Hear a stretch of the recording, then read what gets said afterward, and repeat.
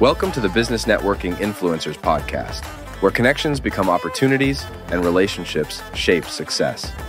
Prepare to be inspired, informed, and empowered by the brightest minds in business networking. And now, your host, Tim Knifton.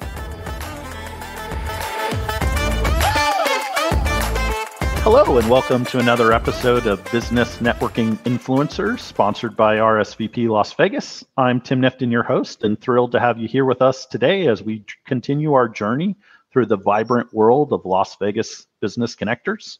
Before we dive into today's conversation, I want to extend a warm welcome to our featured guest. Joining us today is Art Saenz with 412 Creative. We're honored to have him on the show today so he can share his experiences, insights, and wisdom he's gained over his remarkable journey to success, which he's going to be sharing with us today about success. So this is perfect. So without much further ado, let's get right into it. Art, welcome to Business Networking Influencers. We're delighted to have you here today. How are you doing? I'm good. Tim, how's it going? It's good to see you. Yeah, it's great to connect again and see you again. So fantastic. We'll jump right in and hear a little bit about your journey and incredible work you're doing here in Las Vegas. So I always like to start the podcast with a little bit more information about who you are, what you do, and why people should be interested in 412 Creative. Awesome. So 412 Creative is a strategic development and content creation company. It's basically all of the resources of a marketing agency without the competition, is what I like to say. And I have been doing this for about 15 to 20 years. I started in the entertainment industry. I've done everything from carry the wires and plug in the cameras to standing in front of the camera and making the music in the studio. I have an entertainment background. I got an album with a Grammy Award winner by the name of Skip Martin. Wow. We made music back in like 09-ish, and we still currently make music today. I just not my main focus, taking care of my clients and offering quality services, helping the communities that I work in is really the big things for me right now. Oh, that's great. That's great. So before we started the podcast, you were mentioning you have a new venture called Success. Tell me a little bit about that. Yeah, so Successes is a business community built out of, I believe we're at like 235 businesses, I think right now. We have 7 branded events. We do everything from financial awareness events to, we just recently did a Women's History Month called Her Story event, where we honored a bunch of women within the community and let them tell their stories to each other. It was really good. About 60, 70 people came out in attendance. We do everything from ribbon cutting ceremonies for brand new brick and mortar businesses to virtual events as well. What we tend to offer is financial, credit specialists, tax specialists, marketing, both traditional and digital, social media management, web developers, just specialists in all of those fields. And we offer them to our business community, real tangible resources. We work with nonprofits, and so we're able to make partnerships for tax write-offs all the way down to sponsoring events and helping the community. We have government programs, politicians in our community as well, so they're always bringing us things.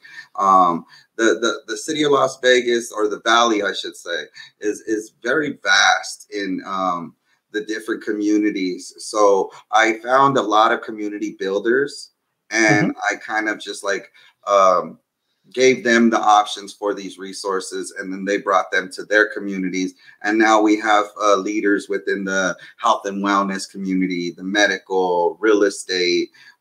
We have I believe we're in like at least a good 22 different industries, about 30 different verticals. So we have something for everybody in this, and we're into creating power teams where we can get 2 business owners that can really benefit with working with each other because they have the market that they're in, and we get them to create a synergy there. So that's kind of us in a nutshell. Successes. That's great. That's great. What inspired you to start 412 Creative and Successes? So 412 Creative is based off of my birthday. I was born on 412. We made it real Oh, simple. it's coming up. With the creation. Yeah, right around the corner. So doing that allowed me to just work for myself and develop products. I've worked for multinational marketing agencies. I've worked for small boutique businesses. So this is me branching out onto my own. We identified for these larger corporations that I can get somebody to pay us maybe $2,500 a month, but getting that $15,000 a month retainer was just a little out of my reach in experience and some of the business owners that I work with out here. And when we identified that, the agency that I work with, we created a new partnership where I can still bring clients to them. I can help businesses grow to there, though, by starting my own boutique agency and getting them off the ground, whether they're just trying to get to a brick and mortar, or they just open their brick and mortar and trying to reach a new audience. Doing the content creation allows me to offer the deliverables that all of these businesses need for their marketing, because sometimes they might not need the agency's resources to broadcast the message, but they do need the content creation for that. So I help them strategize what's the best options for them, and then we can go from there. So yeah, with successes, it kind of allows me to have now, instead of a pipeline or single businesses I'm looking for, I have a pipeline of businesses, and we're able to, utilize each other to, 10x our business. Nice. You were mentioning how unique and vibrant Las Vegas Valley is. How has being based in the entertainment capital of the world influenced your business strategies and decisions here? Well, I can start in the morning and take on a political campaign and work for, we just did a CCSN voter meet and greet, basically. And, I was there for 4 hours, and I left there, went to the gym and filmed some professional fighters sparring footage, private footage that nobody will ever see. Go from there, come home, start designing a video or a flyer for a nonprofit, a logo for a real estate agent. All of these different industries, they all have certain things in common with the way the market is in Las Vegas, the way things are supposed to look, smell, hell, even taste. It's one of those things, a je ne sais quoi, if you will.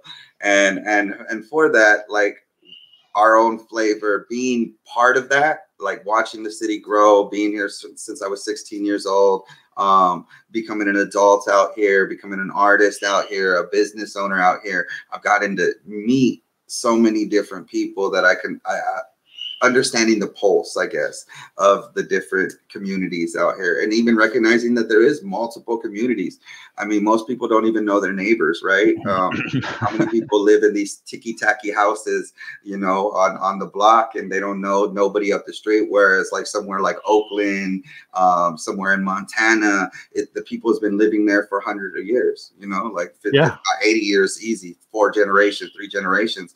And it's like, we don't have that here in abundance. So it's like, you kind of have to identify who are the communities, what communities exist, and then find the people within those communities that have synergy for your personal business. Because they're out here. Yeah, you keep mentioning there's a lot of diverse communities in Las Vegas. Can you share some insights on how you're connecting with them? Yeah, so I am the media director for Robert Taylor Twix. He's running for city councilman, Ward 2 of North Las Vegas. Between that community alone in North Las Vegas itself, it's its own ecosystem that's separate from Las Vegas, just like Henderson is, and Summerlin. And for these ecosystems, you can almost at this point live in these neighborhoods and never have to leave. So depending on what your ecosystem is, it'll have those type of resources for you. So if you're going to school, for instance, there's the CCSN campuses to UNLV. Now around there, all of the businesses and everything are contributing to the life of the people that are in that area. So between the different areas of the city, and then not just like the politics of how they're managed, but also the communities that are living in them. Some are older than others, so there's a little bit more community infrastructure there, where, like, you know, the parks, the political figures are from those neighborhoods. The schools do community programs where they have, you know, after school programs. The nonprofits are more engaged in those communities and stuff. And there are communities like North Las Vegas to the east side of Las Vegas, like off of Desert Inn and Eastern, all the way up to like Nellis and those areas. Like, a lot of those, they're really tough neighborhoods, but the people that live within the community have now built out. My generation has now built out successful businesses, brick and mortars, organizations, and we give back to those communities. And there's a lot of people, I like to call them community builders, because there's a lot of people out here that are really trying to do that because they're from these neighborhoods. Yeah. And we didn't just sell our house in California for, you know, $1.5 million and then buy a $500,000 house, and now we're sitting on bucks just living lavish. No, we went to the high school here. We figured it out, whether it was you know, nightlife industries, or it was you know, working automotive services or something like that. And now we've built ourselves to having our own businesses, where we're getting our own brick and mortars. We're 10 to 15 years into a career of certain corporations. And with that knowledge, we're not keeping it to ourselves. We're giving it back. We're through these community programs, through these community businesses. That's one of those things that separates successes, is we're not just one community, we're multiple communities, because my community is built off of community builders. So I find leaders within other communities, whether you have 15 people, 25 people, you're into this type of music, you're into this type of thing. We just acquired recently, what's it called? So really big right now is the women's football, flag football. And the NFL is getting behind it. So all of these high school girls are training at a very high level. And so now there's a whole infrastructure of industry that's being built off of that. Coaches, DJs, vendors, brands and lifestyle stuff that are all going to now, videographers and production. Now that there's a whole ecosystem for this, and there's proper funding for this, because they want to see these young ladies do really well. So it's like, now that spawns a whole new industry. So if you're in one of those things, like you do vend, like you do production or whatever, now you can look into a new vertical that has been untapped. So like, and these communities are built for that. Like, you know, they're hiring within. One of the girls that was on the team, the coach hires the father to DJ the events. Another girl on the team, the father has a food cart. Now he's vending at the event, you know, just stuff like that. And just understanding these infrastructures, like even the voting situations out here in our community. We're so disenfranchised from the political parties and everything that we don't think our vote counts, where most people are focused on national elections. If you don't even pay attention to who your state assembly is, who's running the district in your school, or who's the head of the school district, who's your city councilman for your district, like all of these things, if you're not paying attention to these things, you're not ever going to really make any real change. Right. But once you start understanding those people, and then those people who they're attached to, then along the lines, your vote's starting to make change. But until you care about your little island that you live on, it's really you're not gonna really see all of these things. You're just gonna be inside your house. You're gonna go to your work, casino job, or wherever you are, and you're just gonna come home. Your kids are gonna go to school. You're gonna complain about these things, but not really take no actionable causes, because the efforts of being part of a community does take more, because most people aren't from here, so they don't even know where to start. Absolutely. Let alone finding a community for, you know, women's flag football. You know, I'm sure most of the Valley hasn't heard about it yet, but it exists and it's flourishing. That's wonderful. Yeah. So I'm sure networking's been a crucial part of your business growth. Can you share some tips on building meaningful connections within the Las Vegas business community? BNI. I love it. Yeah. Not a paid sponsorship, not a paid ad, but I do highly recommend it. And be engaging in it. Don't be scared. Don't just go there thinking, okay, I paid my fee. Now everybody's going to give me business. No, you have to do your one-to-ones. You have to take the effort to build within people in different chapters as well as your own chapter. Understand the theory of power teams if you're truly trying to make a profit. All of those things in BNI and do your CEUs. Yeah. Cool. You know, because you'll learn, you get game from that, and you're able to apply them into your daily business and your daily life. And once you start doing that, you'll see results. That's absolutely. the first thing is BNI. The second thing is get out of your shell. If you walk into a place and you feel comfortable, the first thing you do is go to the people you know. You're doing it wrong. Get uncomfortable. Go to the people you don't know. Introduce yourself confidently, knowing what you like, knowing what you need, knowing what you offer. Yeah. And you'll get your conversions. That's amazing advice. I love it. Being a successful business owner, I know you have a vision for 412 Creative and successes. So what are your current goals and aspirations for these endeavors? Continue to grow the Successes brand, of course. That is my first and foremost, outside of the campaigning right now for another 3-4 months or so it is. But after that, it's just really the long-term goals for Successes. I see that it's going to become a political action group. I see it's going to be a nonprofit. It has for-profit businesses already. We're building out a sales team. We have production events consistently. We have a production team for videography, photography, any production services needs. So yeah, we have all of these resources, plus the business owners that are already incorporated into us, that are part of the board, our chairman, to all the way down to just our volunteers. Like every single business owner has a resource that we're using. We just dubbed one of our voiceover people as the voice of Successes. Now she's out there being able to market. Her stuff is being marketed for her. And we already have lanes for her to capitalize on, like putting her with connections for politicians because they need the voiceover videos, like little things like that. Like if we can identify a use for you, come on board. I have the same within the community. My plate is already so full.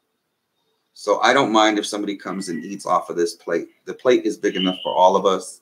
And at this point, if you were to make a connection and I didn't hear from you ever again, and you made millions of dollars off of that connection, Successes wouldn't care no different. It wouldn't affect us no more. Until you pour into the community, that's when we'll expect something. When you make a commitment to us. But outside of that, like, we're here for you.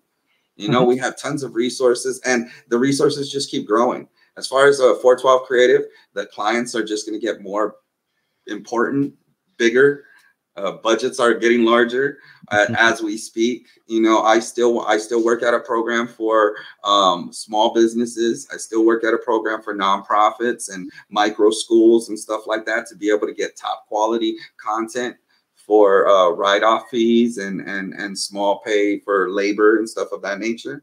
But yeah, targeting larger campaigns, larger clients, whether it's in the fight world, whether it's in any sport industry or any corporate industry, we have people that can service these things within our not just community, within my company. So yeah.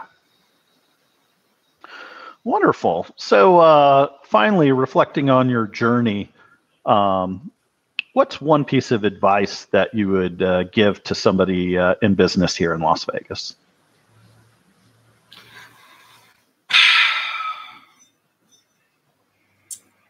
Your reputation is worth more than your wealth. Yeah. Your connections, who you are as a person, is a stronger attachment than any small monetization. And they will lead to greater monetizations as you build more connections. Definitely. Well, thank you so much, Art, for being on Business Networking Influencers podcast. Can you share with the listeners how to get connected with you or Successes or 412 Creative real quick? Yep. You can follow me on Instagram at youloveart. That's YOULOVEART. You can look up the website IAMARTSAENZ.com. That's IamArtSaenz.com. And from there, all of the successes stuff is all easy access. Perfect. Thank you so much for being on Business Networking Influencers. Log in next week to hear our next episode. And that's all for today. Thank you. Thank you, Tim. Have a good one, guys. Bye. Bye. Thank you for tuning in to the Business Networking Influencers podcast. We hope you gained valuable insights and strategies to elevate your business and networking game. Don't forget to subscribe for more episodes filled with expert advice and inspiration. Until next time, keep connecting, keep growing, and keep influencing.